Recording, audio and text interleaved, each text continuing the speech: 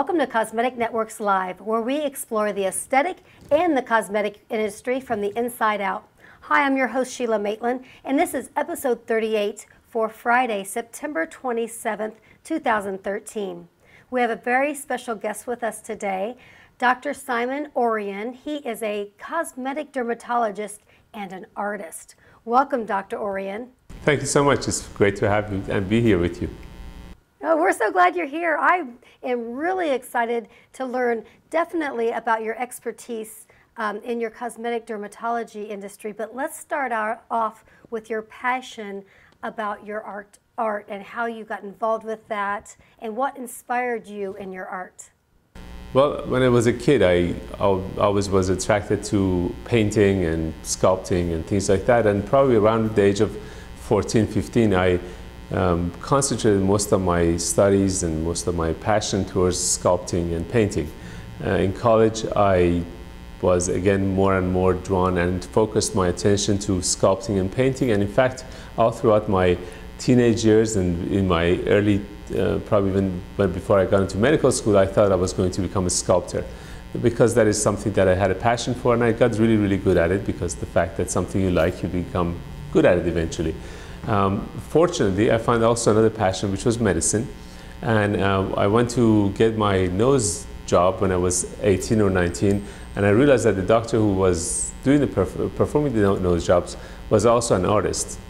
So I realized that I could actually do what he does and be very good at it and follow the path of medicine, which is exactly 10 years later. I wasn't doing exactly what he was.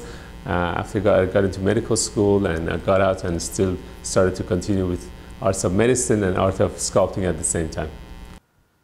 Wow, that is a great story. So your inspiration came from your own personal experience when you were young with your nose. Yeah, when I was growing up, I probably after I reached puberty, my nose started to change, and I got into sports, and my nose got hit from different angles, and it was a lot more different than I was used to. And I realized I was looking to do something about it because I was very introverted, couldn't make friends, and I thought it's probably because of my nose.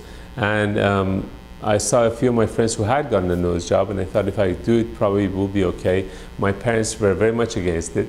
My parents are very conservative, so at that point I kind of had to sneak into the doctor's office when I turned 18 and go get the nose job, and it really literally changed my life for better.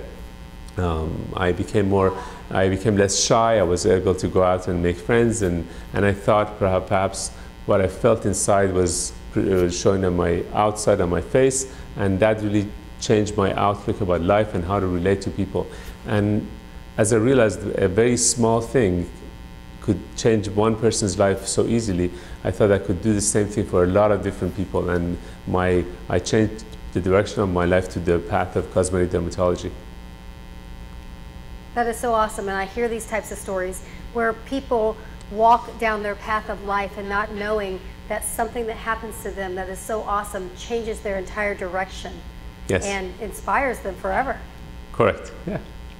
That's really great. So let's talk a little bit more about the type of art that you do. I know you're a sculptor, so what kind of sculpting do you do? I've done all types of sculpting, but generally in the past probably 5 to 10 years, I do mostly busts and faces and portraits of the three-dimensional portraits of bodies and faces, and it is called the realistic approach of the facial sculpting. And my anatomy studies and my studies in medical school helped me kind of fine-tune my art as a sculptor.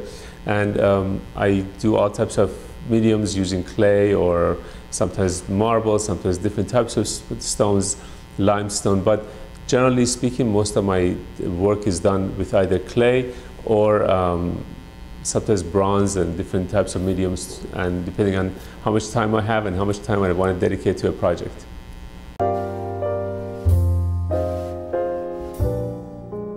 I've had a